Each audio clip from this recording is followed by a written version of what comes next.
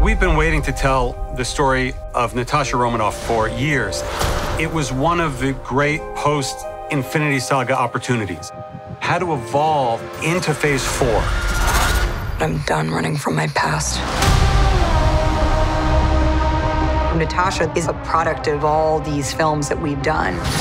You will look at the past again in a new light, and we are sowing the seeds of new characters into the future of the MCU. It's good to see you too, sis. Kevin's genius is that he thinks in this really huge, unexpected way. You know a lot about the characters already, so there are presumptions that you bring to it. Okay, you got a plan, or shall I just stay duck and cover? Yeah, my plan was to drive us away. And we like to subvert those. Well, your plan sucks. Marvel's created something absolutely extraordinary.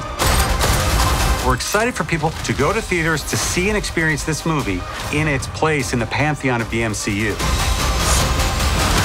I made my choice. I'm done running.